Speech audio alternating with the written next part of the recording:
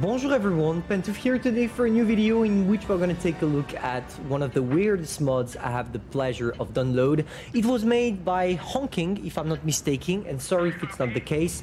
And it's literally a baguette being placed on the B1, the tier 4 French tank. It's only that, it doesn't change anything beside that, but I just thought it was so hilarious that I had to make a video on it. Just take a look at that. They are going in platoon and there are just 3 baguettes lurking around trying to get what they need to get. It's just purely fun and it allows me to introduce a subject we didn't talk too much on that channel, at least for the past year, which is the whole subject of mods. To do a brief history of modes and to put some context, back in the good old days, all modes were allowed, as long as they were not cheating like aimbots, etc. But the problem is, when we didn't have that much players, cheaters were not necessarily an issue. It was not an issue because those mods were used by so many few people that they were not rigging any statistics. But as the game became popular, the modes got rigged more and more and more. Just take a look at that. It's a croissant. It's a croissant, Matilda. I didn't take a look at that. What the heck? Okay, and I was saying, as the game became popular, we have more and more players playing. And obviously, we have more people inclined to download cheats.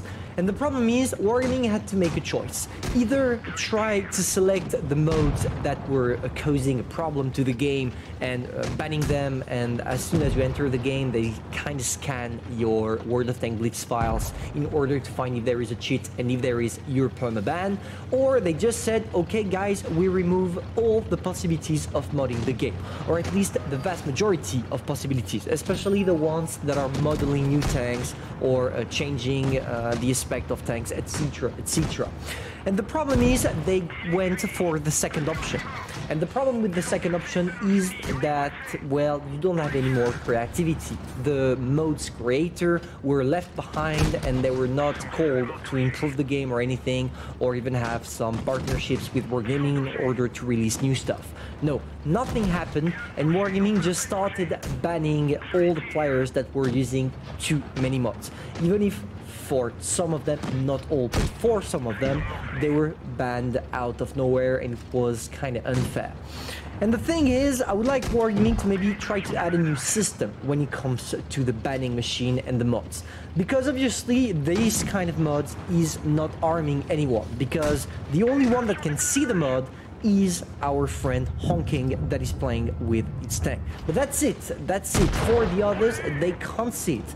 So it's not a problem. It's not like it gave you a tactical advantage whatsoever or anything like that. And to be fair, it's a shame, because if we take, for example, the latest tank being implemented, the Sphere, or even the 60TP prototype that just got a brand new camo, a lot of those mods allowed us to have either better graphics or at least better attachments, because the one you see on the 60TP, modders already did it on plenties of tanks. They just copy-past the attachment we had in World of Tank PC and put them on the tanks we have in World of Tank Blitz. For example, there are plenties of mods of the mouse on the internet having that little anti-air gun at the top of it, like we have in World of Tank PC, or even the mouse featuring the big oil tank at the back as well. And those things are adding some realism into the game, and this is the kind of things that we as the community love. And it also allows you to have more interesting YouTube videos, because the overall aesthetic of your video is going to be better, because everybody knows what the VK7201K looks like in Blitz, because we all play the same game. But what about a VK7201K that would be different because of mods? It would necessarily make videos more interesting. So I still think Wargaming made the wrong decision, because obviously when you allow modders to mod, you involve the community and you make the game a little bit more interesting, because after all, it's just a 7 versus 7 tank game, and you can add as much new game modes as you want, it will still remain the same.